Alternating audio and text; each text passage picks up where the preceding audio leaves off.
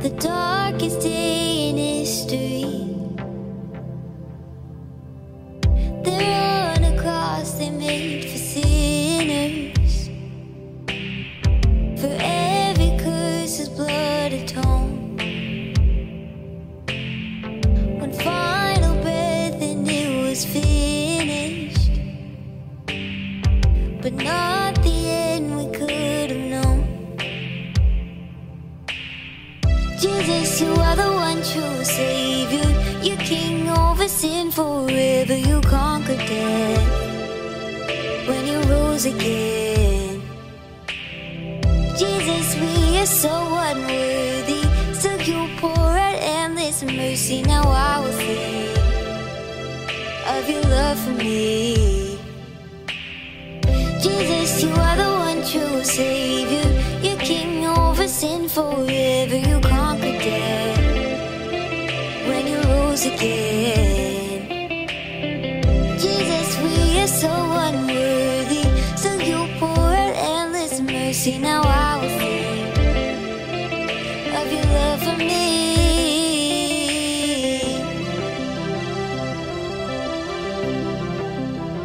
Oh, thank you, Jesus. Oh, and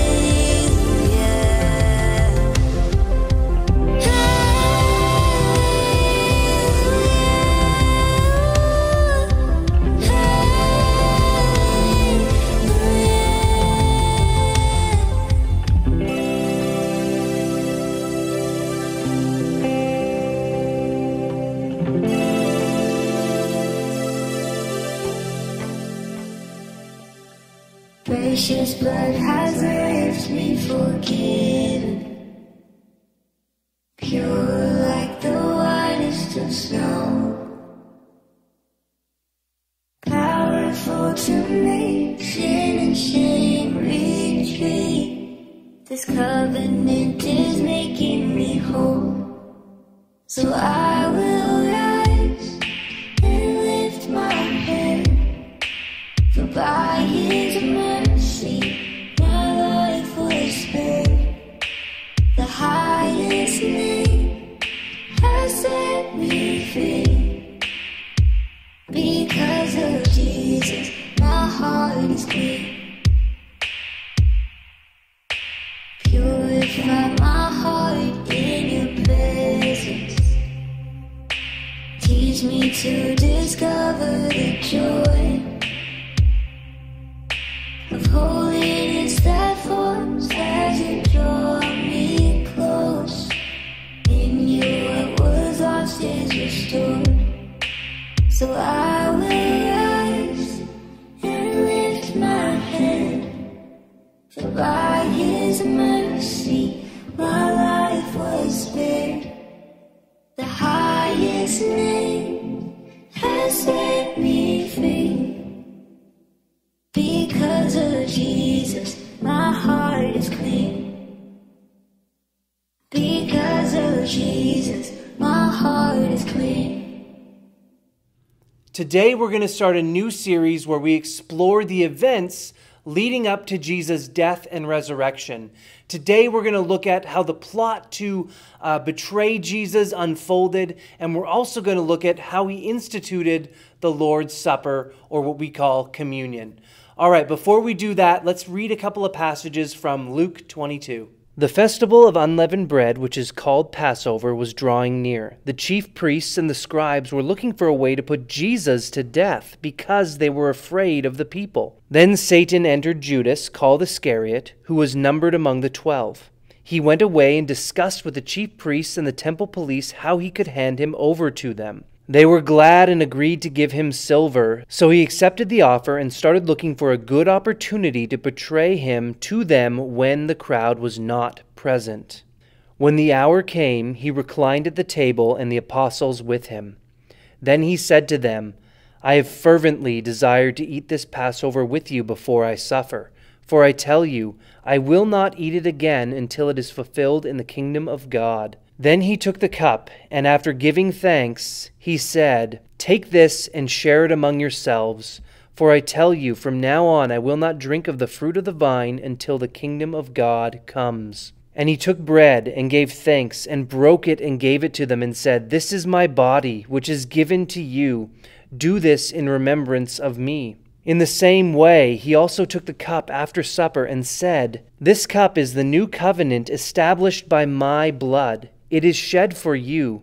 But look, the hand of the one betraying me is at this table with me. For the Son of Man will go away as it has been determined, but woe to the man by whom he is betrayed." So they began to argue among themselves which one of them it could be who was going to do this. So both of these passages shed light on the question, why did Jesus die? Now, to begin with, we hear that the chief priests and the scribes are plotting to kill Jesus. Now, this isn't a new development. They've been plotting this for a while, but things are getting more and more out of their control. We could ask the question, why would they want to kill Jesus? He's been doing a lot of good things. He's been healing people. He's been doing things that are great. Well, their chief concern, although there were some friction points between the religious elite and Jesus where they ran up against each other and he called out their hypocrisy, their chief complaint, their chief concern was that Jesus was claiming to be God. Now, it's true that Jesus never said the words, "I am God, worship me," but he didn't have to, because he said so much more and demonstrated so much more through his words and actions about who he was claiming to be, that he may as well have said those words to a first-century Jewish audience. Jesus forgave sins. Only God is allowed to forgive sins, and everyone knows that. And because he did that, he was claiming the authority that God has. He claimed authority over Scripture. In fact, when they're crying out and saying that he's blaspheming, they're saying that he is claiming to be God. So we can never say that Jesus never claimed to be God. In fact, that question should just go away. We shouldn't wrestle with that. What we need to wrestle with is either Jesus is God or he's not. Meaning either we believe the things that he claimed are true or we don't.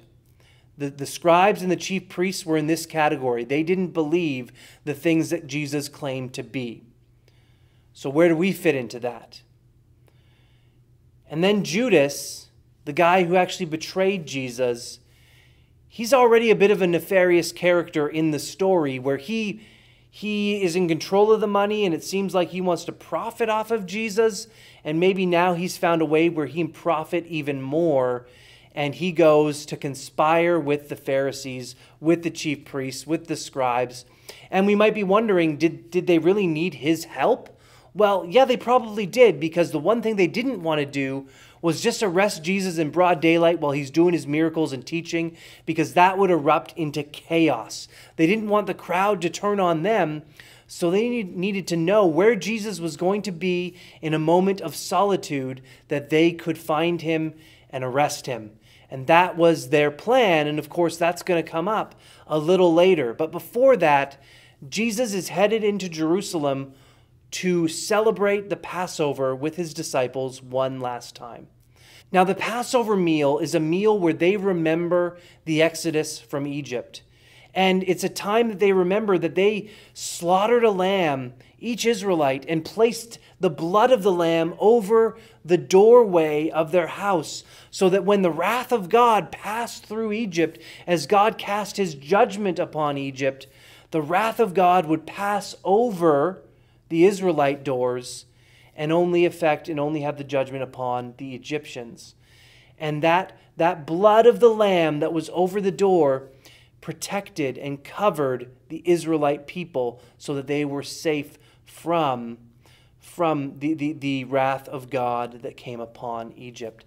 And so this is what they are remembering as they sit down to celebrate this meal.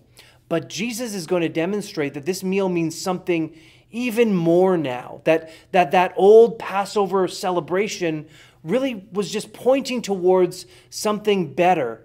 You see, the covenant that was established by God in the book of Exodus was a covenant that was pointing towards a future where the covenant would be fulfilled perfectly. And Jesus has walked the earth perfectly, keeping the covenant, keeping the law as a man. Because he is fully God, he is able to walk the earth sinless and perfectly keep the law to the letter so that he can fulfill the law. But now he's going to reveal even more detail of what's about to happen as he sits and has dinner with his disciples. And he breaks bread and he says, "This bread represents my body, which is for you." He's right out saying that I am going to lay down my life and I'm going to do it for you. And in the same way, he takes the cup and says, "This cup is the new covenant in my blood, the representation of what I'm about to do, and my blood is shed for you." Now, we can ask the question, why did Jesus die? And we can look at this passage and say, well, the scribes and the chief priests conspired with Judas so that he would get arrested and they could take him to trial and take him before Pilate and have him crucified. We can go through all those details, but that's not why Jesus died. That's all the how it all happened. But that's not why he died. Why he died was for you. Why he died was for me. Why he died was for his followers. He laid down his life to write a new covenant in his blood, where now the covering that would protect us from the wrath of God because of our sin was going to come from Jesus' blood. And it wasn't the blood of an animal. It wasn't an imperfect sacrifice that needs to be repeated over and over again like the sacrificial system of the Old Testament. It was the once and final perfect sacrifice for sin that he was going to carry out. So why did Jesus die? It's because we have fallen into sin. It's because we cannot be made right before God because of our sin and because of our brokenness. We cannot get to God. We need God to make the situation right. But God, being a just God, needs to have some penalty paid, or God would not be just. So he sent Jesus to be the innocent lamb led to the slaughter, and Jesus, being fully God, bore our punishment upon himself so that we could have that covering, so that we would have the wrath of God pass over us and we would receive his protection by receiving the righteousness that comes from Christ. So that's why Jesus died, and that's what we remember when we partake of communion. As Jesus instructs us to do this in remembrance of him, we are remembering his sacrifice and what it means for us, that we have been set free from the burden of the penalty of sin, and that we can stand before God one day pure as snow because of the righteousness that comes from Jesus because of his sacrifice. Next week, we're going to look at his arrest and his crucifixion.